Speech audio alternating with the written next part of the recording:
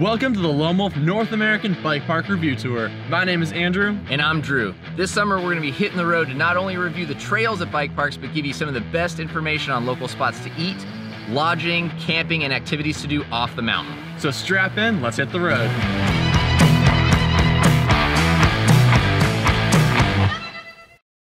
Thanks for tuning in to another episode of the Lone Wolf Bike Park Review Tour. We are here in Steamboat Springs, Colorado to check out the Steamboat Bike Park. Now, we knew ahead of time the park was under construction and a lot of the upper trails would be closed, but it was on our route to some other parks and we just couldn't help passing it up, especially when we saw one of the oldest Western stores in town, FM Light & Sons, and Chili had to buy himself a hat. So It looks good, doesn't it? It does. Yeah. Between that and the rodeo, we figured why not give it a stop. Let's check it out. We're really glad we did. There were some really fun trails on the lower half of the mountain. The town was awesome, good nightlife, a good vibe, and definitely one of our favorite stops so far.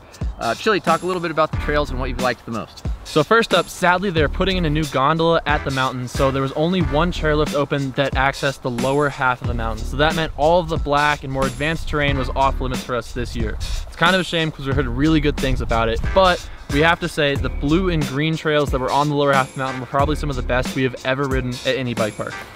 Yeah, and on top of that, I mean, the trails were built well, the maintenance and upkeep was really nice. There was not a lot of washboards or braking bumps. Something that really stood out to us was all the rollers were very nicely shaped, right? We just came from a park that had a ton of rollers on a beginner trail and they were very peaked out and could really lead to some dangerous situations for inexperienced riders or advanced riders who are really going fast on those trails. But the blue and green stuff at Steamboat was really a lot of fun. The way that they weaved them through the trees, there's lots of undulations in the terrain, some mellow grade reversals that would kind of keep some people off the brakes, but gave you just enough time to like recuperate and get ready for the next corner. It gave you tons of time to pre-jump and float little sections, and it really was a blast. We had a good time on downhill bikes and enduro like type trail bikes. Yeah, so Lickety Splits is one of the green trails, and that's actually the first trail we dropped in on. And about halfway down, we all stopped with huge smiles on our faces, and we were literally like, is this a green trail? Like, did we read the sign right? Is this actually a green trail? And what's cool about it is they somehow managed to balance a trail that is easy to ride, really friendly to beginners, but is still fun for advanced riders. There's all kinds of little side hits, little berms, things you can scrub. There's even like a series of pumps that you can start doubling over and gapping if you start going faster. So there's a lot of really challenging stuff.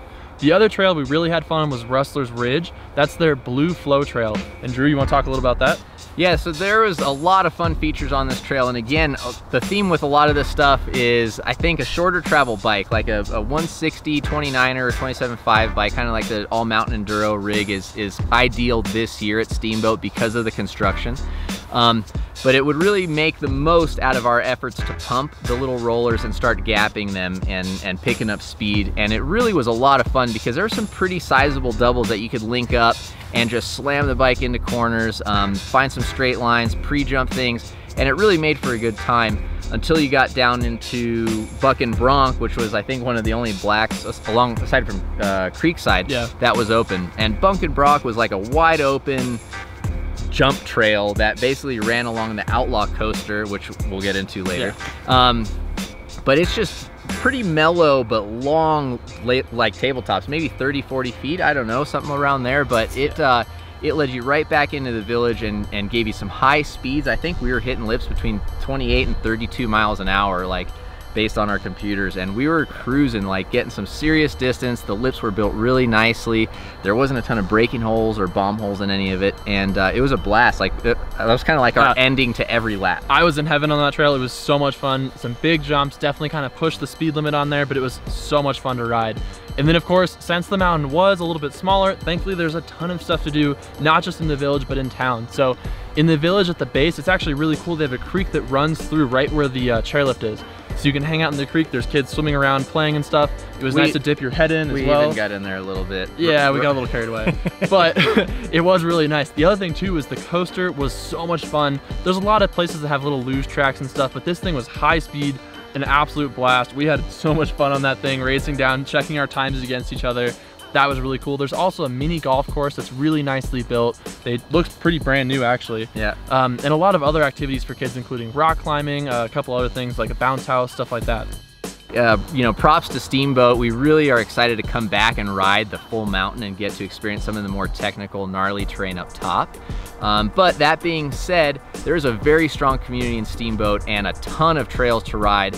If you're also looking, you know, to get some more pedaling and fitness-based, you know, riding in, you can either do an e-bike tour with a guide from the mountain, and they'll take you up on their tour. And there's also multi-directional trails that Steamboat has built on the mountain. So there are downhill directional only trails and multi-use, multi-direction trails. So if you're looking to get some riding in, you can pedal up, do some really nice single track rides, and just kind of extend your mileage and get some more riding in. Now let's talk places to stay. So the first night we were camping up on Buffalo Pass, totally free up there. It can fill up on weekends, so just keep an eye out for that. You know, there are other places to camp. It's also right near Strawberry Hot Springs, which is cool if you want to check out the hot springs. The rest of the trip, we actually stayed in an Airbnb that was pretty close to the mountain. There's a shuttle that takes you right there if you don't feel like riding. We will link that Airbnb in the description below and on our website. There's a lot of stuff to do. Friday and Saturday nights, every weekend during the summer, Steamboat has a rodeo. So we went and checked that out one night. We went downtown for their like late night happy hour. Downtown was going off. There's a ton of people out, friendly people, and all in all, it was a great vibe. Yeah, if you're looking for stuff to do during the day too, if you're hot, you can go down and float the river. They have rafting, you can just swim in it. It's a really nice experience. All right, so we know that there's a ton of stuff to do outside the mountain, but sadly this year the mountain was lacking a little bit. Drew, what did you think? What's overall for this place? Man, I have a hard time. I don't want my rating to sort of make people think that Steamboat isn't that cool, because I loved the town, I loved the food, the vibe, the scenery. I mean, it's in a beautiful little valley there, and the trails that we did get to ride were actually a lot of fun, all right? Like, I mean, they were well built, and I had a great time, but the fact that we couldn't get up top to ride some of the other stuff, it was a little bit of a damper, but we knew that going in. So I'm gonna assume that the trails up top are gonna be of the same caliber of what we rode down below. And because of that, I'm gonna have to give the park probably about an 8.25. I might even want to go to an 8.5, but yeah.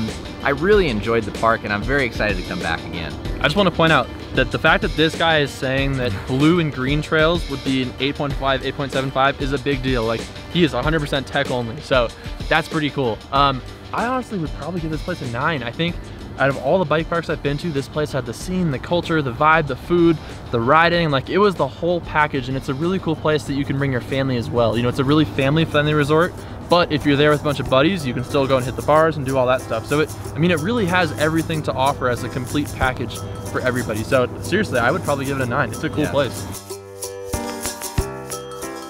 Thank you so much for watching, you guys, and keep in mind we have more of these videos coming and more that we have already done. So check out our YouTube video, our YouTube channel for the rest of those videos, and thank you so much for watching.